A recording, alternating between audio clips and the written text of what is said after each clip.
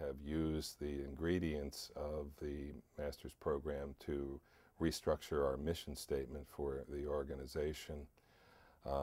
In terms of the organization itself, we recently had a situation where a long-term and valued employee is retiring, and Brenda Becker, who is one of my fellow students, worked with me to reorganize the organizational structure to better achieve the long-term goals of the organization. When I think about what this experience has meant to me, I think about the fact that I started this program last year and I was in a job position that I really liked. Probably the only job position I've ever liked. But the MAGS program created and injected a passion into me for this field.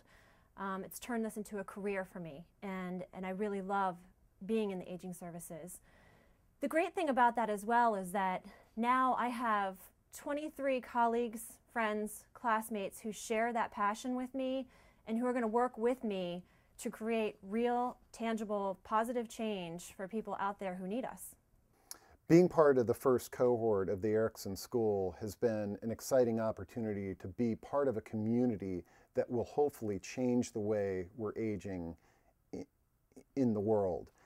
And the other, professionally, what's been very exciting for me is having the opportunity to really think outside the box and not have the constraints of the things that I have in my daily life at my job. I didn't have a budget that I had to work with. I didn't have, timelines and deadlines that were constraining me. So it enabled me to really think big and dream of the possibilities of the way that our world could actually be. The most valuable lesson that I have learned is that there's 79 million baby boomers coming, and I know that I will be ahead of most people graduating because I know about this population, and I know for a fact that I have a little bit of more of an edge when I'm going out there into the work world, because I'm able to not only know about management and policy, but to be able to put that into the aging population to where I can make a difference. The most memorable experience for me in this program was listening to John Erickson and Dr. Hrabowski. They did a wonderful job of really talking about their life stories and their experiences, what really shaped them and has driven them to the success that they've achieved. And it really gave a great outlook for us that that's possible for any one of us. If you have the drive, the ambition, and desire, we can all be successful as well. I have been waiting for a program like the master's degree through the Erickson School for a long time. Been working in senior care for 16 years, and I had really wanted to further my educational experience and had looked at many programs, but this is the only one that touched on all the aspects of what I needed to grow in my career. The most valuable lesson that I learned here at the Erickson School is how to create a business.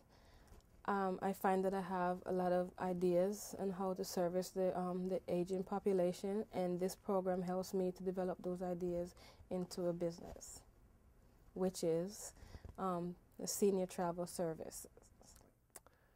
The MAGS experience has had a profound impact on my life, both personally and professionally, in terms of the way I understand and approach aging itself and aging services in the city of Baltimore and at the Commission on Aging.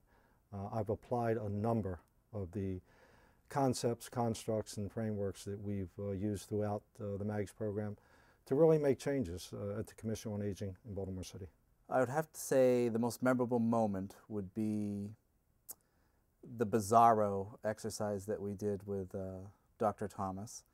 It actually brought the whole class together, because there's a lot of times saying, geez, I don't know how any of this relates to anything.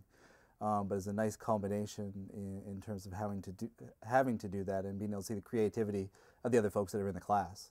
The experience has given me personal career goals. I know what I want to do with my life. It's given me a pathway to follow. I know I want to work with the aging population. What exactly I want to do, I'm not quite sure yet. I think I'd like to eventually be the director of residential life. I like working with seniors, not just for them. So I think it's given me a career goal. The most valuable lesson that I've learned, I guess, would be not to think that you're done learning. I believe that there's more to do, more to learn, more things that we can take away from not just this experience, but other things in life that you can learn from. Learning about what old people are for really helped me understand the whole encompassing a part of this program. And I think that I'm able to go right to the workforce, talk to people differently, learn things from every breadth of people that I walk with and talk with, and try to also share what I have to learn. But just walking away knowing that my journey of learning isn't ended, my leadership style hasn't finished, and that there's still more to do. What the master's program means to me personally is I was absolutely amazed at the things I found out that I could do. And that includes understanding accounting and economics and subjects I really didn't have a lot of experience with in my undergrad or throughout my life. So I was absolutely amazed that I could do these things. And I also did love this opportunity because I've learned so much. I've learned the ins and outs of policy, analyzation, and ethics, how ethics impacts everything we do. It's found in the research and intergenerational treatment of one another, and it's just been so valuable to me. The most valuable lesson that I've learned is that we have a lot of work to do. This is not just going to end with this program. This aging field, aging services, has a tremendous amount of opportunity. The amount of change that needs to happen in order to accommodate our elders that are coming of age. I think just learning about the opportunity that's really ahead of us and changing the way we care for our seniors has been the biggest eye-opening part of this program for me.